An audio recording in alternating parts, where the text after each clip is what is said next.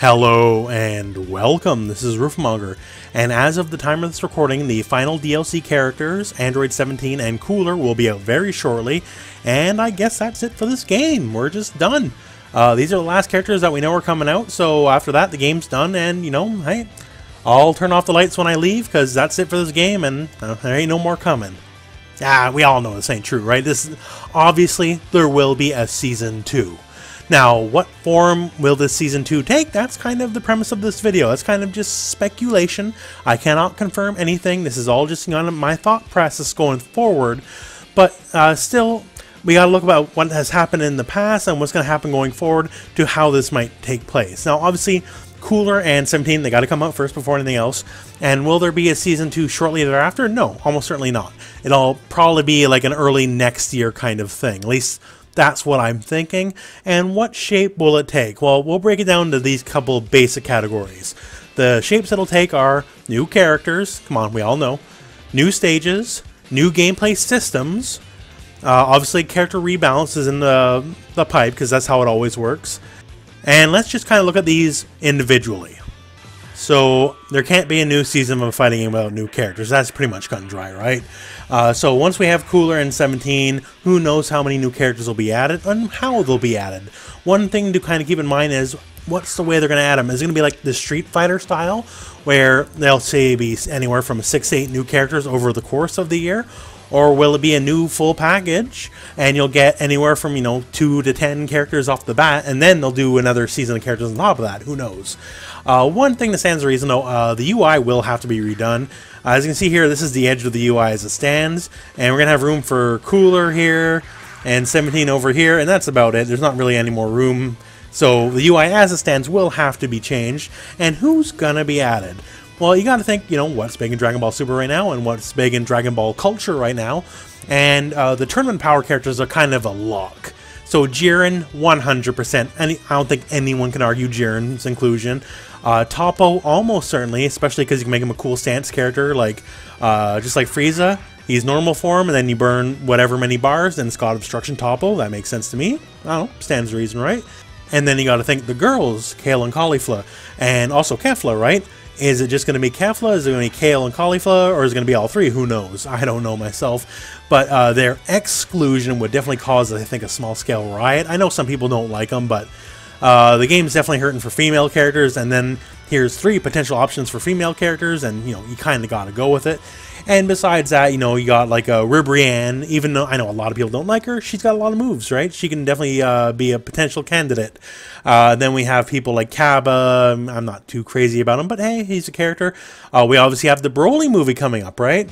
Will the Broly movie warrant a new version of Broly? We already got like 400 Gokus, so hey, why not a second Broly, right? It'll probably sell pretty well, especially if it's not too long after the movie. And then you got to have a couple odd characters, right? Will there be a Gogeta? How about Turles? That's right, everyone of my race can become a giant gorilla. Everybody loves Turles, and Turles would just be another Goku to the roster. But yeah, long story short, we definitely need more characters. That's pretty much a given. The only thing is, will we get a bunch up front and then a little bit later, or will it be kind of drip-fed through the year like some other fighting games do it? Now, moving on to stages. Now, we do know with the Cooler and Android 17 patch, we are also getting a free stage, a space stage, which has been described as the esports stage, and honestly, I guess that's not too far from the truth. Very similar to, say, how Street Fighter V would do a style stage for the Capcom Pro Tour. It'll display info and like a flag and all that kind of stuff. But what stages will we add? Because there's a lot of key locations in Dragon Ball that are not in this game. Obviously, the Lookout is not in the game. Hyperbolic Time Chamber is not in the game. Roshi's house is not in the game, and I can go on. There's a lot of things. Obviously, Tournament Power as well itself, like that's a no-brainer, right? Stages are obviously not gameplay. A lot of people seem to like playing on the featureless training mode grid in a lot of fighting games. I personally hate it. I love the flavor of stages. And in that, we got a long way to go, because let alone, say whatever's going to be in the Broly movie, whatever's coming up in the upcoming Return of Dragon Ball Super, whenever that happens. There's a lot of happening that we can work with, and there's so many possible stages that just have yet to appear. So with stuff like the Lookout, stuff like Roshi's house, like these are, to me, must includes, let alone, you know, Tournament Power and whatever else stuff going forward. Now, with every new major revision of a fighting game, there is basically always system-level changes. So, not necessarily core changes to the character themselves, although we'll talk about that, but just how does the game work anymore, you know? Here's a new feature that never existed before. Like, say, let's use Ultra Street Fighter 4, for example, right? That introduced the red focus attack, and while it wasn't a defining system, it certainly did, you know, change the gameplay around, added new optimal bread and butter combos to certain characters, and became a staple, right? So what are the new things that we could add to this? Now, everyone's going to have their own ideas, right? And everyone's going to be biased in their own ideas. Like me, I am much more biased towards defense, so I want to see better defensive options. Now, obviously, like one thing I would enjoy seeing is push block. Now, we obviously can't have traditional Marvel-style push block because it'd be way too strong for this game, but maybe we do it the Injustice way. Injustice, you have push block for a bar. If you're willing to lose a bar, you can get a push block. And considering bar is the lifeblood of this game, I think maybe that's a fair trade. You know, that's my opinion on the matter. Obviously, yours, it can differ.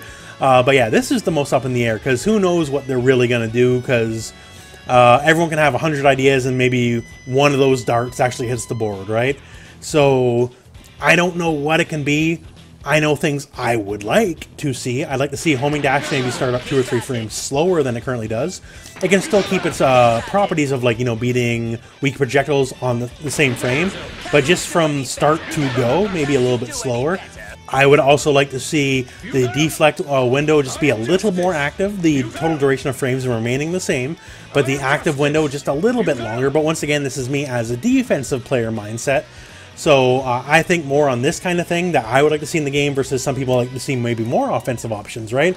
I'm sure there's someone out there who would like to see you get the full combo off the generic overhead without using assist. I wouldn't agree with that personally, but you know, obviously someone might have that idea. So we're all going to have our biases. So this one is just the most wait and see. But for me, since this is my video, my opinions are the most right, and these changes have to happen.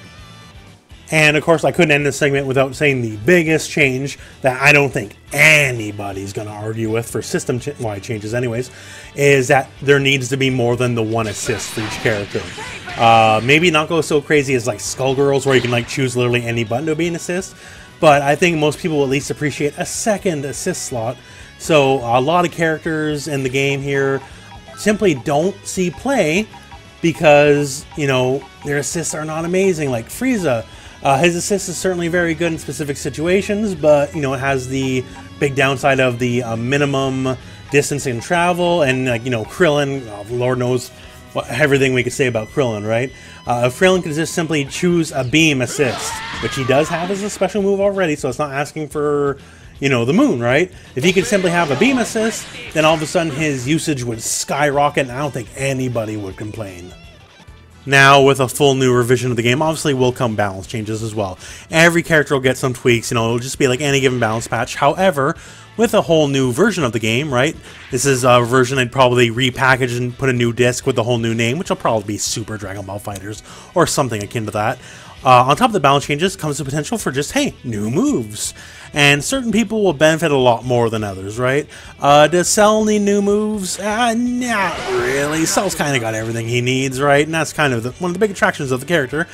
Beerus, though, he's a character that, you know, this game doesn't treat very well, let's be honest, right?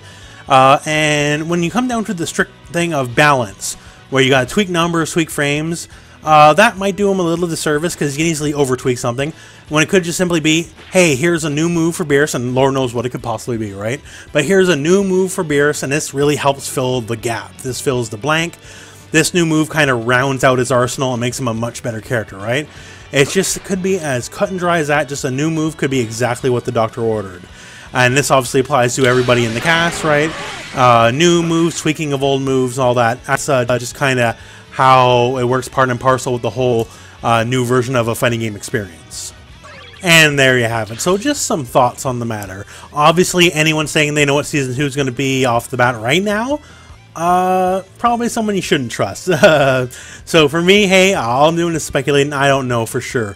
What I can speculate, you know, is they'll retitle the game. It'll probably be Super Dragon Ball Fighters, because, hey, you know, that makes a lot of sense, right?